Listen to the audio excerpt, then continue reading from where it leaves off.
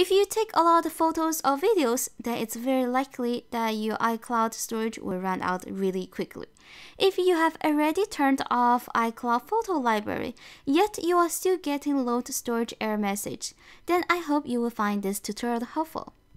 What we want to do is to turn off the other feature that is backing up our phone. So here's how.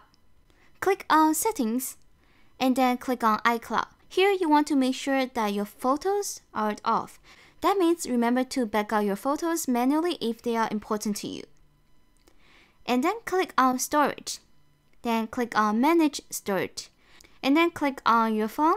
The name of your phone will be different. It depends on whatever you named your phone as.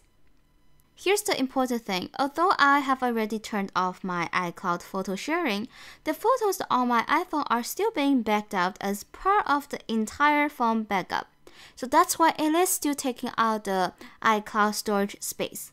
So now we are going to turn that photo portion off. We are not going to turn off the whole phone backup if you want to save the data on your phone. We are just going to turn off the photo portion. So just turn off the photo library and then confirm by click on turn off and delete. Since we turned off the iCloud photo sharing and the photo portion of the entire backup system, you want to remember to back up your phones or videos manually if they are important to you.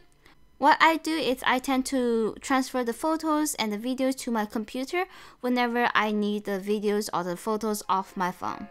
That's it for this tutorial. I hope you have found it helpful.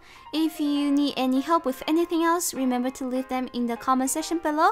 And if you're looking for other tutorials or tips, you can check out my channel. Last week I had a video on Trillion and then also a video on the Windows 8 skip screen. That's it for this video. Thank you for watching. Bye!